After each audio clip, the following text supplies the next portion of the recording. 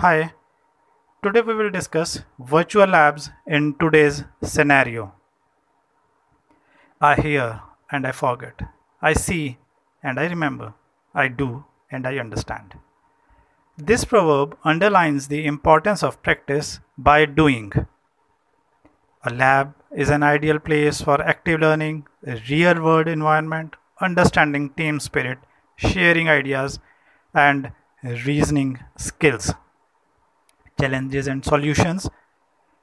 There are a number of challenges or limitations for the labs. There are costly instruments, high maintenance and annual charges with reference to its uses, requirement of electricity, hardware, and other peripherals, unable to perform experiments, especially for sophisticated instruments, and lack of experts. There are a number of solutions that conducting joint experiments by two participating institutions. Experiments can be designed for remote operation and viewing. Internet-based experimentations helps in using sharing resources data. Experiment being simultaneously performed at different locations and at same or different time. Virtual labs. So there are a number of salient features of virtual labs. It is a computer-based activity where participants interact with an instrument or other activity via a computer interface. State-of-the-art computer simulation technology to create real-world problem experiments. Virtual lab program presents an opportunity to the participants through cost-effective method and distance learning activities. It enhances the quality of engineering education, clear understanding, providing the necessary practical skills. Virtual labs become more important in today's pandemic situations. In following slides, we will see some examples of the virtual labs.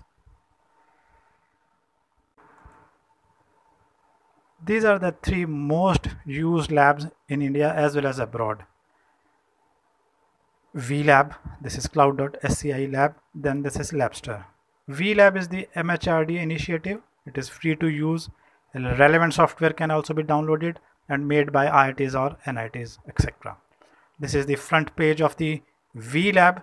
So here you can see the number of branches are there. In a particular branch, you can click on particular lab, and in a particular lab, again, you can click on a specific lab. Just like here, I'm showing the demo of fluid machinery lab. So here you can see introduction, objective, list of experiments, target audience, course assignment, etc. So when you click on list of experiments, you can find number of experiments are here. So you can click on particular experiment. For that particular experiment, aim, theory, pre-test, procedure, simulation, these are the specific part which are available here. So what you can do, you can see a particular procedure of a particular experiment, and also you can see this simulation part. So just like here, you can click on simulation part, and you can see here it is showing you that you have to click on a particular button.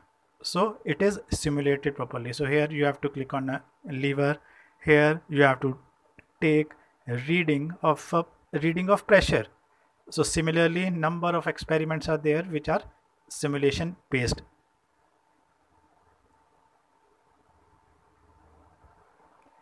The next lab is cloud.scilab. This is made by IIT Bombay, open source reference, shift from using proprietary packages, and of course for all computational needs. This is the main page of a particular experiment, just like this. So I will show you one demo also here. So in main category, you have to select a particular branch. Under subcategory, you have to select a particular topic. Then you can select a book.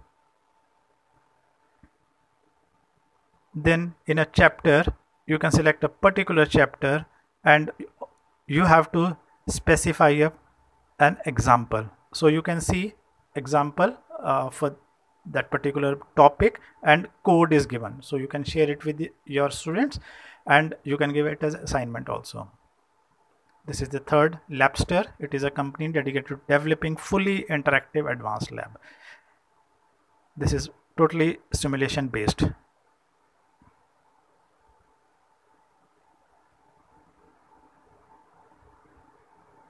So here we have discussed VLab, Cloud, SCILAB and Labster.